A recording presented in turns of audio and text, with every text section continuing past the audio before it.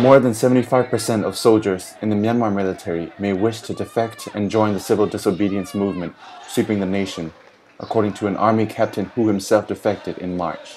Captain Lin Htet Aung said it is likely concern for soldiers' own safety and that of their family members that has stopped most members of the armed forces from participating in the CDM, as it is called. The struggle, led by the public, aims to topple the military junta that took over power in a coup on February 1st. People currently living in military housing are stuck, like they've been kidnapped. Their family members are controlled, so the soldiers don't get to act freely. If a soldier wants to flee, he'd have to take his family with him. This could cause a lot of difficulty and unnecessary loss. That's what's happening on the ground. They know this isn't fair, but they have to look out for their families. They're aware of the injustice, and I'm sure they feel uncomfortable with it. And yet they have to close their eyes. But if they knew there'd be some protection for their families, they defect. I'd say over 75% of them.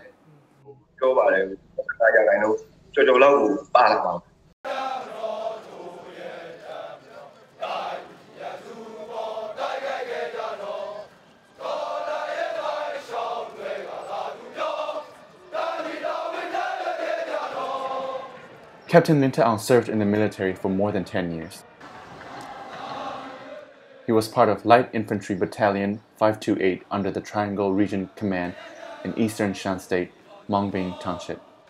The captain believes that there are many soldiers struggling to get out of the institution.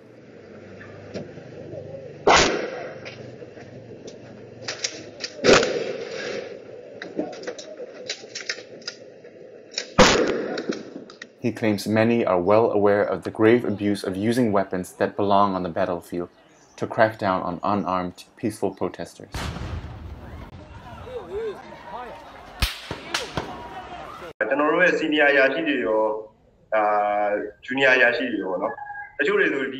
I know some of my seniors and juniors serving in the military.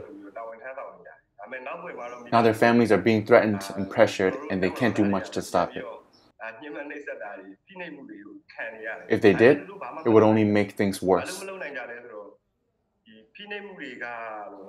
They're in a position where they and their families can't do anything in response. They know it. We know it's unfair.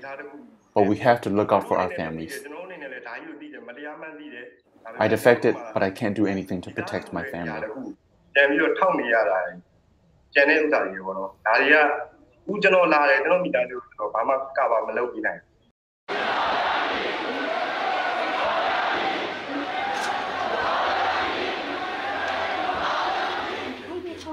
captain was born and raised in Yangon, the commercial capital of Myanmar. It was a difficult decision to defect. Before he left the army, he was able to bring his father, who is paralyzed, to a safe place. But still, he is concerned that the regime will find a way to harm him. Despite the risks, the captain continues to encourage soldiers and police officers who are considering joining the civil disobedience movement to overcome their fears and stand on the side of the people. Protect the whole public instead of a select few, he says. I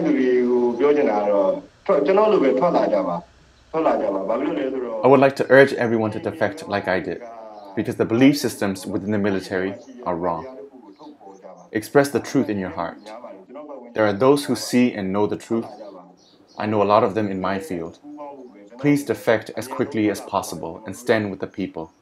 Only then will we get what we want. Instead of sticking around and protecting a select few, it's best to stand with the people and represent the interests of many. I urge you to defect.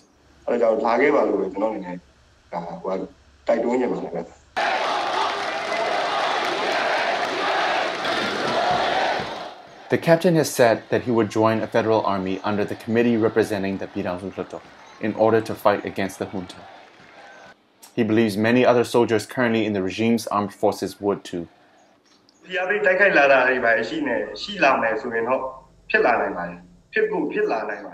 If there's more pressure, this will happen. Because it's difficult for one person to go on for long with their eyes closed when there is injustice being done. They'll defect if there's more pressure and they start to witness losses. The majority will join because it's hard to hang on to their positions.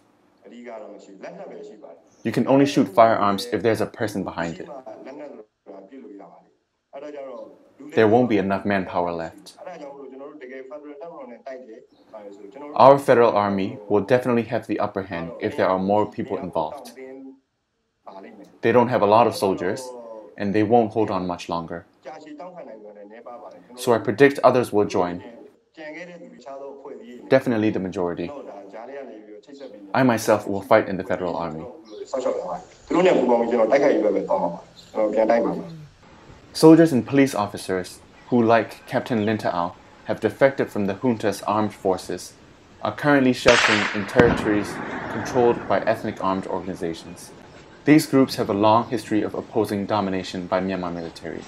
The soldiers who fled to areas under their control had been previously told that those leading the ethnic armed struggle were their enemies. Now they're relying on them for protection from a common threat, the junta. They say they are ready to fight the same military they left behind, if and when a new federal army emerges.